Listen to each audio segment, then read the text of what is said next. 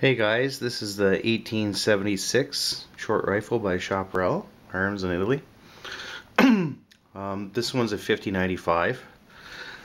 So the thing is, when you when you get a 50-95, you learn how to reload fast. You have to buy a press and all the goodies in a hurry because there's nothing available in Canada anywhere, and if there is, you'd have to go through exporters from the US to get it.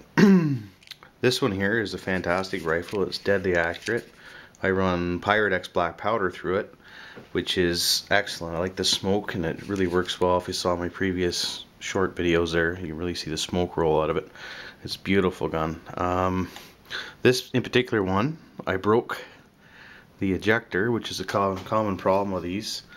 I decided to upsize my bullets to 450 grain, and I used 515, which is a 50-70 size, and I didn't buy a sizing die, so they're a bit big. I should be 513, so I jammed a shell in when I was moose hunting, and then you can see there when I pull it out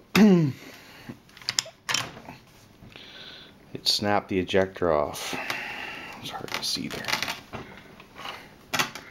Snap the ejector right off. So there's another one coming in the mail, so the next video we'll do, we'll fix this one up.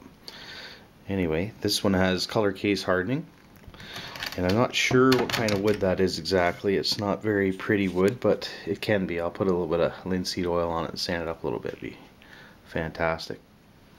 Anyway, this is my first review, and hopefully you guys leave some comments and let me know what you think.